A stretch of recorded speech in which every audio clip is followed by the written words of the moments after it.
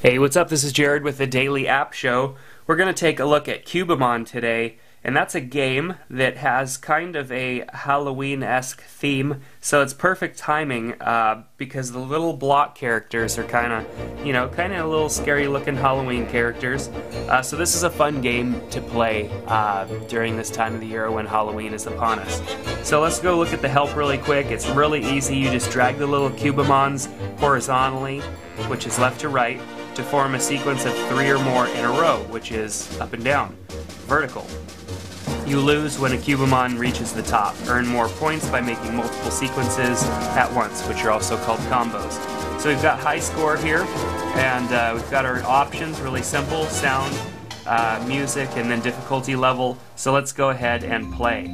So the game in its early stages here is very easy and slow moving to so you can get an idea for how it works.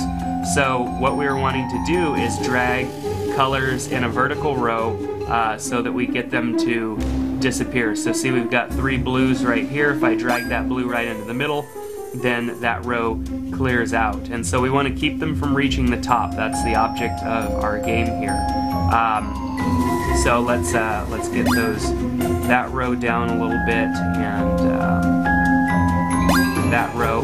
So it's a little strategic because obviously sometimes you have to drag a lot of them into another row to make that row shrink. You don't want that row reaching the top.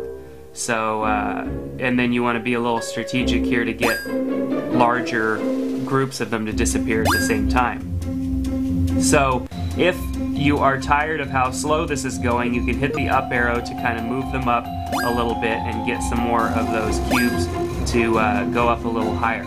There's also pause here in case you need to pause the game. One more tap and you're back playing the game. So obviously starts out a little slow, gets going faster and faster as more time goes on.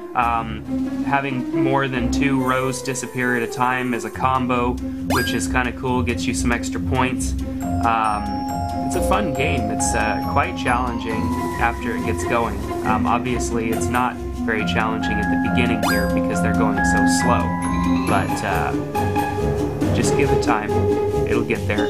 And so obviously you don't want them to reach the top, because once they reach the top then you're in trouble and the game's over, and then you have to start over. There, I got a 2 combo right there.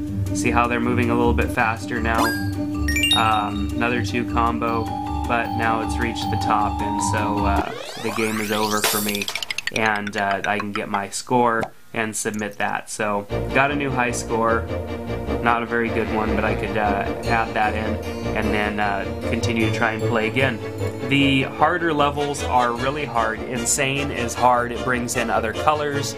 Of course, they're moving more than twice as fast, so the game really does get more difficult with those difficulty levels as well. So check out Cubimon in the App Store. It's a great little fun game to have for the Halloween season. So hey, we'll see you next time on the Daily App Show.